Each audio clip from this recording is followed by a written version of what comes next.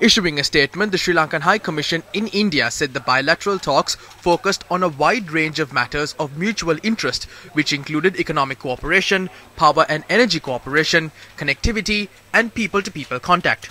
Foreign Minister G.L. Peiris has stated that the Trincomalee oil tank farm agreements signal a close integration between two countries, resulting in substantial benefits, a win-win situation for both. The prospects for renewable energy cooperation, particularly in wind and solar power sectors, were also discussed at the talks.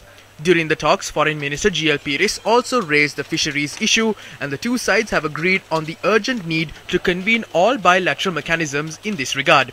Meanwhile, Indian National Security Advisor Ajit Doval and the Foreign Minister of Sri Lanka discussed a range of issues pertaining to the mutual strategic interests of the two countries.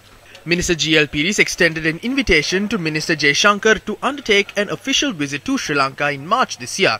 He also stated that Sri Lanka is very much looking forward for Indian Prime Minister Narendra Modi's visit to Sri Lanka for the forthcoming BIMSTEC summit in March of 2022.